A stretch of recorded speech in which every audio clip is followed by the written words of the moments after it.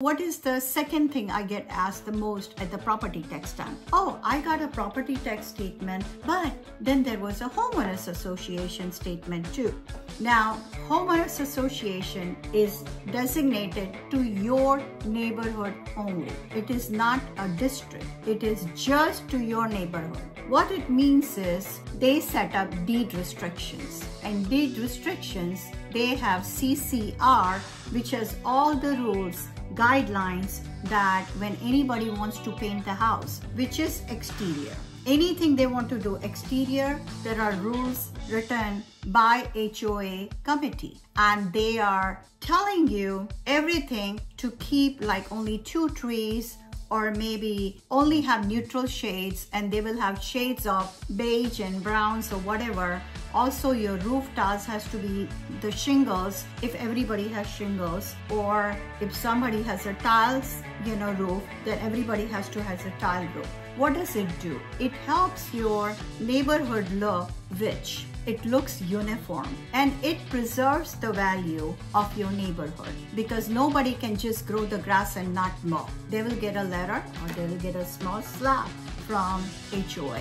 So HOA is for annual assessment. What they do is all the common expenses to mow the lawn in your neighborhood, to keep the landscape really good, to make the entrance sign visible, any expenses, or there are amenities in it, like a swimming pool or a walking trail or a soccer field, tennis field, recreation center where they have all kinds of activities during the daytime. All these amenities are handled by HOA, and all their common expenses again are distributed to your neighborhood and to all the residents. So this is very simple. You have MUD taxes, you have levy improvement taxes, levy improvement district taxes, which are known as LID. You could have PID for public improvement district, and you can have HOA.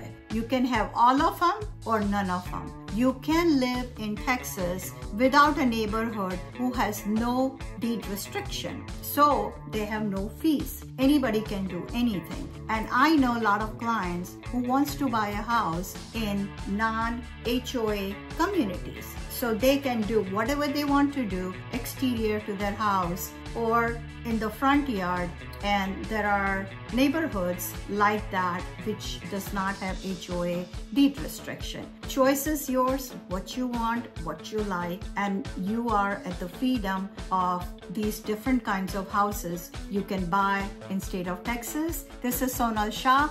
Hope I've given you some important information explaining you all these basic taxes which you pay, and I'll see you next week with another wonderful subject which I've prepared for you, which will talk about all the scams happening in the town after you buy the homes. So stay tuned with my channel. I'll see you next week. Thank you very much.